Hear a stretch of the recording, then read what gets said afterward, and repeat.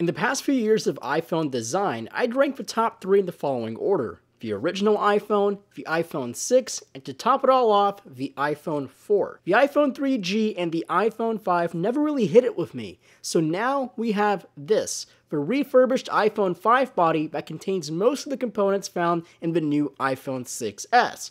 It's called the iPhone SE, standing for Special Edition. Special? I don't think so. Just a way to get rid of old shells and some old hardware while making a crap ton of money.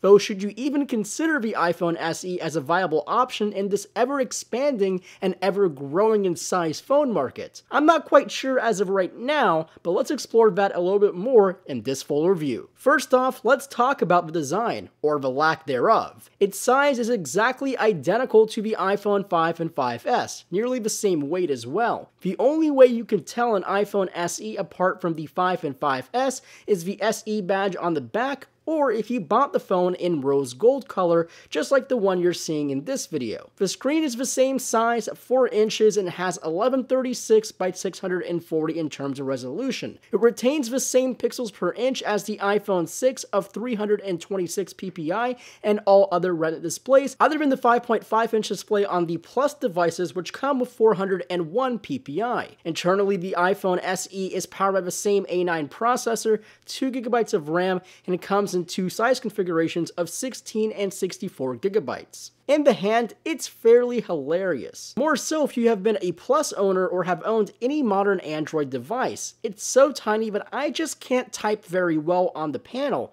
I've been spoiled by having a larger area to type on. Though if the small size doesn't bother you, the SE has some other things in store to make it a somewhat Apple flagship. For example, it carries the same 12 megapixel 4K capable camera on the back and a True Tone flash. Though the similarities stop there. The iPhone SE lacks 3D Touch, a huge feature on the new iPhone S6 and S6 Plus.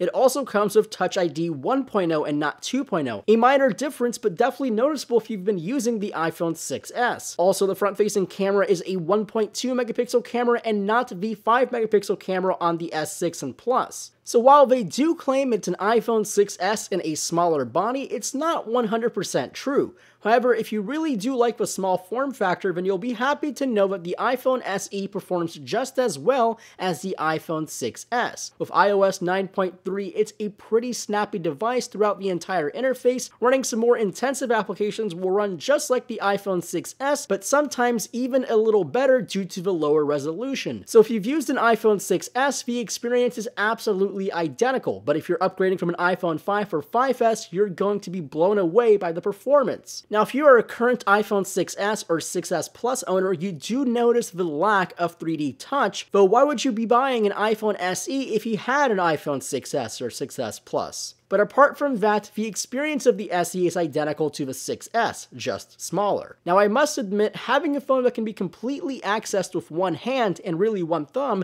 is pretty damn cool. And I think the #1 reason for anyone to go out and buy the SE is because they'll want to use the phone one-handed, or buy this in mass quantity for their company or something. But for the everyday consumer, you'll definitely want to go with the 64GB model, which is still $500. And for that price, there are far better Android options with larger displays. If you care about the camera at all, then well, you'll be pleased. The iPhone SE takes the same quality photos that you'll get off an iPhone 6s. It has the same 12 megapixel unit with larger pixels, the same f2.2 aperture, and the same lens. The only thing that doesn't carry over from an S6 Plus is the OIS, but when compared to the S6, it's exactly identical. Battery life was a major hassle on the iPhone 5 and 5s, and I fear the same carries over. The A9 is definitely a less power-hungry processor, but don't expect battery life anywhere near the 6s Plus range. I've been getting around 3.5 hours of screen on time, pretty similar to the iPhone 6s. Now, if you are completely sold on the idea of a 4-inch iPhone, the SE is the only choice, though I still don't really like the idea.